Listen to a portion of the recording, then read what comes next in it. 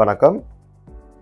I am Dr. Aditya Varman, speaking from Uma Eye Clinic, Chennai, Ananagar. So, உங்களோட மருத்துவர் உங்களுக்கு cataract இருக்குன்னு சொல்லியிருக்காங்கன்னா, இந்த கேட்ராக்ட் அண்ட் கேட்ராக்ட் சர்ஜரி, கண்புரை சர்ஜரி பற்றி உங்களுக்கு சில கேள்விகள் இருக்கலாம். ஸோ இந்த டவுட்ஸ் அண்ட் ஃபியர்ஸ் ஃபுல்லாக கிளியர் பண்ணுறதுக்கு இந்த வீடியோவை செஞ்சுருக்கேங்க. Here R 10 facts about cataract and cataract surgery. Fact number 1. Cataract surgery எப்போ செய்யலாம்? ஸோ இப்போ ஆல்ரெடி உங்களுக்கு கேட்ராக்ட் இருக்குன்னா நம்ம கேட்ராக்ட் சர்ஜரி செஞ்சதுக்கு அப்புறம் தான் உங்களுக்கு அந்த கேட்ராக்டை ரிமூவ் பண்ணிட்டு ஆர்டிஃபிஷியல் லென்ஸ் பிளேஸ் பண்ணதுக்கப்புறம் உங்களோட பார்வை இம்ப்ரூவ் ஆகும். இப்போ இந்த ப்ரொசீஜர் எப்போ செய்யலாங்கன்னு கேட்டிங்கன்னா, கேட்ராக்ட் சர்ஜரி ஒரு ஃப்ளெக்சிபிளான ப்ரொசீஜருங்க. இது ஒரு அர்ஜென்ட் ப்ரொசீஜராக இருக்காது. மோஸ்ட் பேஷண்ட்ஸ், ஒரு 80 to 90% ஆஃப் பேஷண்ட்ஸ் அவங்களோட கேட்ராக்ட் சர்ஜரி அவங்களோட கன்வீனியன்ஸை பொறுத்து அவங்க ஃபிக்ஸ் பண்ணிக்கலாங்க. ஆனால் சில வாட்டி கேட்ராக்ட் ரொம்ப முத்தி போய் இருந்தால் அது ரொம்ப டிலே பண்ணி தள்ளி போடுறதுல எந்த விதமான பெனிஃபிட் கிடையாது. நம்ம ரொம்ப டிலே பண்ணால் அந்த பொருளை ரொம்ப முத்திட்டு இருந்தால் அப்போது நம்ம சர்ஜரி செய்யும் போது கொஞ்சம் கஷ்டம் இருக்கலாம், சில காம்ப்ளிகேஷன்ஸும் வரலாம். So for 80 to 90% of patients, convenience படி within the next few months or at least within 1 year நீங்கள் கேட்ராக்ட் சர்ஜரி பண்ணால் அது உங்களுக்கு பெனிஃபிஷியலாக இருக்கும். ஆனால் உங்களோட மருத்துவர் இல்லை உங்களோட கண் பொறை ரொம்ப அட்வான்ஸ்டாக இருக்குது, ரொம்ப டிலே பண்ணாதீங்க, இன்னும் கொஞ்சம் சீக்கிரமாக பண்ணிங்கன்னா உங்களுக்கு தான் பெனிஃபிஷியலாக இருக்கும் அப்படின்னு அவங்க அட்வைஸ் பண்ணாங்கன்னா தயவு செஞ்சு உங்களோட அட்வைஸை கொஞ்சம் கேட்டுக்கோங்க. ஆனால் for 80-90% ஆஃப் பேஷண்ட்ஸ் உங்களோட கன்வீனியன்ஸ் படி உங்களோட லைஃப் ஸ்டைல் பொறுத்து உங்களோட ஈஸ் ஆஃப் மைண்ட் பொறுத்து நீங்கள் சர்ஜரி ஃபிக்ஸ் பண்ணிக்கலாங்க. So fact number 2. So cataract surgery செய்கிறதுக்கு எவ்வளோ நேரம் ஆகுங்க? ஸோ கேட்ராக்ட் சர்ஜரி இந்த மாடர்ன் டெக்னிக்ஸை ஃபாலோ பண்ணும்போது சர்ஜரி செய்கிறது டைம் 10 to 15 மினிட்ஸ் தான். நம்ம ஒரே நாளில் 2 கணக்கும் செய்ய மாட்டோம். 1 day 1 eye, second day next eye, அது மாதிரி நம்ம செய்யலாம். ஸோ ஒரு ஐ செய்கிறதுக்கு ஒரு 10 to 15 நிமிஷம் மேக்ஸிமம் ஆகலாம். So fact number 3. So cataract சர்ஜரிக்கு செய்கிறதுக்கு முன்னாடி ஹாஸ்பிட்டலில் அட்மிட் ஆகணுமா, அது ஒரு நாள் தங்கி பார்க்கணுமா அப்படின்னு நிறைய பேர் கேட்பாங்க. ஸோ மாடர்ன் கேட்ராக்ட் சர்ஜரி ஒரு டே கேர் ப்ரொசீஜர். அது என்ன மீனிங்னா, ஹாஸ்பிட்டல் ஸ்டேயே தேவையே கிடையாது. நீங்கள் மார்னிங் வரலாம், ஒரு 2 to 3 hours நீங்கள் அட்மிஷன் எடுக்கலாம். சர்ஜரி அது முடிச்சதுக்கப்புறம் ஒரு 1 hour நீங்கள் அப்சர்வேஷனில் இருப்பீங்க. அதுக்கப்புறம் நீங்கள் ஆஃப்டர்நூனுக்குள்ளே வீட்டுக்கு கிளம்பி போகலாங்க. So it is a truly day care procedure. Admission, long duration of stay, அது மாதிரி எதுவுமே கிடையாது. Cataract surgery is now very convenient for the patient. Fact number 4. Cataract surgery செய்யும்போது நம்ம anesthesia கொடுப்போமா? எஸ், anesthesia கொடுப்போம். ஆனால் இது ஜென்ரல் anesthesia கிடையாது, ஊசியும் கிடையாதுங்க. வெறும் ட்ராப்ஸ் வழியாக நம்ம கண்ணில் அப்ளை பண்ணோம்னா ஒரு 10 to 15 நிமிஷம் கண் நம்ம மறுத்து போகும். ஆனால் பேஷண்ட்ஸ்க்கு ஃபுல் கான்ஷியஸாக இருப்பாங்க, ஐ மூமெண்ட்ஸ் எல்லாம் ஆக்டிவாக இருக்கும். ஆனால் ஃபீலிங், டச், பெயின் எதுவுமே இருக்காது. அவங்க ஒரு 10 to 15 மினிட்ஸ் மட்டும் அவங்க கொஞ்சம் கோஆப்ரேட்டிவாக இருந்தாங்கன்னா நம்ம டாபிக்கல் அனஸ்தீசியா வெறும் ட்ராப்ஸ் வழியாக நம்ம அனஸ்தீசியா கொடுக்கலாம். ரொம்ப கம்ஃபர்டபுளாக இருக்கும். சர்ஜரி முடிச்சதுக்கப்புறம் பேட்ச் கூட போட தேவை கிடையாது. அவங்க ரொம்ப கன்வீனியண்ட்டாக அவங்க சர்ஜரி முடிச்சுட்டு கண்ணை திறந்தே அவங்க திருப்பியும் அவங்க ரூமுக்கு போகலாம். ஒரு 1 ஹவருக்கு அப்புறம் அவங்க வீட்டுக்கே கிளம்பிடலாங்க. Fact number 5. ஸோ நம்ம கேட்ராக்ட் சர்ஜரி செய்யும்போது கேட்ராக்ட் ரிமூவ் பண்ணதுக்கப்புறம் நம்ம ஒரு லென்ஸ் இம்ப்ளான்ட் பண்ணுவோங்க. இந்த லென்ஸ் இம்ப்ளான்டேஷனுக்கு அந்த லென்ஸ் அந்த பேஷண்ட்டுக்காக தேவைப்பட்ட பவர் தான் நம்ம அக்யூரேட்டாக கால்குலேட் பண்ணி நம்ம இம்ப்ளான்ட் பண்ணுவோம். ஸோ எல்லா பேஷண்ட்ஸ்க்கும் ஒரே பவர் இருக்காது. ஒரு பேஷண்ட்க்கு பவர் 21 இருக்கலாம், ஒரு பேஷண்ட்க்கு 25 இருக்கலாம், ஒரு பேஷண்ட்க்கு 30 இருக்கலாம். ஸோ இந்த பவர் நம்ம ஆக்யூரேட்டாக கால்குலேட் பண்ணுறதுக்கு ஆப்டிக்கல் பயோமெட்ரி இல்லைனா ஐஓஎல் மாஸ்டர்னு ஒரு எக்யூப்மெண்ட் யூஸ் பண்ணி கால்குலேட் பண்ணுறோங்க.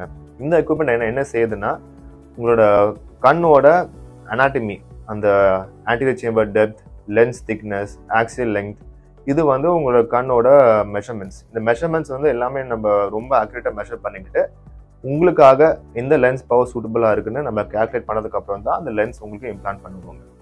So fact number 6. Choice of lenses. இது ரொம்ப முக்கியமான டாபிக். ஸோ சர்ஜரி பண்ணுறதுக்கு முன்னாடி நம்ம பேஷண்ட்ஸ்க்கு ஃபுல்லாக எக்ஸ்பிளைன் பண்ணுவோம். உங்களுக்கு எந்த மாதிரி லென்ஸ் தேவைப்படுதுன்னு நம்ம கவுன்சில் பண்ணுவோங்க. So basic lens is monofocal lens. Monofocal lens உங்களுக்கு இம்ப்ளான்ட் பண்ணால் உங்களுக்கு டிஸ்டன்ஸ் பவர், தூர பவர் வந்து ஃபுல்லாக கிளியராக இருக்கும். ஆனால் படிக்கிறதுக்கு, ஃபோன் பார்க்குறது, புக் படிக்கிறதுக்கு, நியர் விஷன் அந்த வேலைக்கெல்லாம் உங்களுக்கு வந்து ஒரு கிளாஸ், ரீடிங் கிளாஸ் தேவைப்படும்.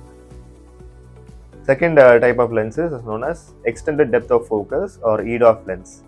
இந்த லென்ஸ் வந்து டிஸ்டன்ஸ் பவர் கிளியராக இருக்கும்.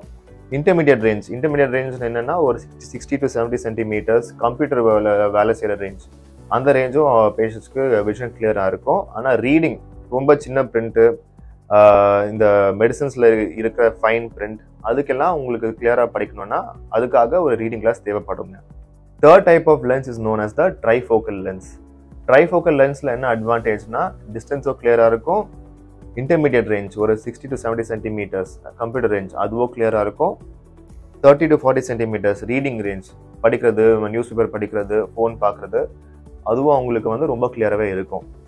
ஸோ இந்த மாதிரி லைஃப் ஸ்டைலுக்கு சூட்டபிளான பேஷண்ட்ஸ்க்கு வந்து ட்ரைஃபோக்கல் லென்ஸ் ஆஃப் பண்ணிக்கலாங்க.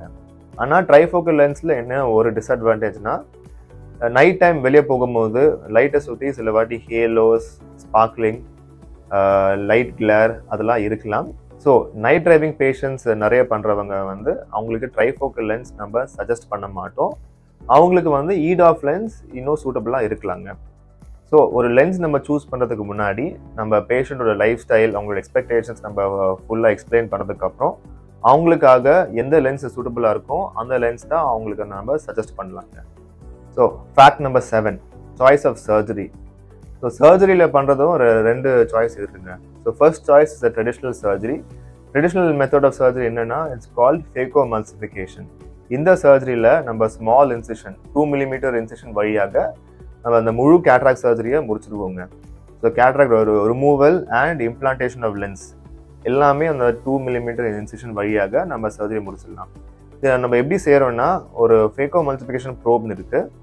அந்த ப்ரோப் வந்து நம்ம அந்த கேட்ராக்டை சின்ன பீஸாக நம்ம உடச்சி நம்ம வெளியே எடுத்துடலாங்க. This is called the traditional method of surgery. இந்த ட்ரெடிஷ்னல் மெத்தட் ஆஃப் சர்ஜரி நம்ம இன்னும் ஒன் ஸ்டெப் நம்ம இம்ப்ரூவ் பண்ணியிருக்கோம். This is called artificial intelligence paste laser cataract surgery. So இந்த லேசர் கேட்ராக்ட் சர்ஜரி என்ன அட்வான்டேஜ்னா, நம்ம சர்ஜரியில் நம்ம சர்ஜன் செய்கிற முக்கியமான ஸ்டெப்ஸ், ரெக்ஸஸ் கிரியேஷன், அந்த கேட்ராக்ட் ஃப்ராக்மெண்டேஷன், அது எல்லாமே வந்து அந்த ஆர்டிஃபிஷியல் இன்டெலிஜென்ஸ் ரோபாட் லேசர் வழியாக அந்த ஸ்டெப்ஸ் எல்லாமே செஞ்சுருவாங்க. ஸோ நம்ம இந்த லேசர் சர்ஜரிக்கு ஆஃப் பண்ணுற பேஷண்ட்ஸ்க்கு அந்த கண்ணோட ரிகவரி, பேசிக்லி அவங்களுக்கு கம்ஃபர்ட், பெயின், இரிட்டேஷன் எல்லாமே கொஞ்சம் கம்மியாக இருக்கும். ஸோ நம்ம ரெண்டு ஸ்டெப்ஸும் கம்பேர் பண்ணும்போது லேசரில் வந்து இன்னும் கொஞ்சம் அட்வான்டேஜஸ் இருக்குது.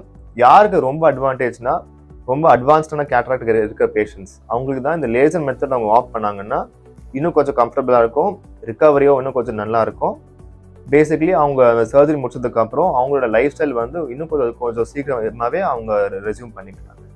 ஃபேக்ட் நம்பர் 8, நம்மளோட கேட்ராக்ட் சர்ஜரி நம்ம எப்படி செய்வோம்னா, நம்ம ஒரு மைக்ரோஸ்கோப் உள்ள பார்த்துட்டு நம்ம சர்ஜன்ஸ் வந்து கேட்ராக்ட் சர்ஜரி செய்வாங்க. அதுலேயும் வந்து இப்போ ஒரு அட்வான்ஸ்டான டெக்னாலஜி வந்திருக்கு. This is call 3D visualisation. இதில் என்ன அட்வான்டேஜ்னா, 2 கேமரா வந்து அந்த கண்ணோட இமேஜை ஃபோக்கஸ் பண்ணோம். அது வந்து ஒரு 3D இமேஜை மாற்றி ஒரு 65 inch ஹை டெஃபினிஷன் மானிட்டரில் வந்து ப்ரொஜெக்ட் ஆகிடுங்க.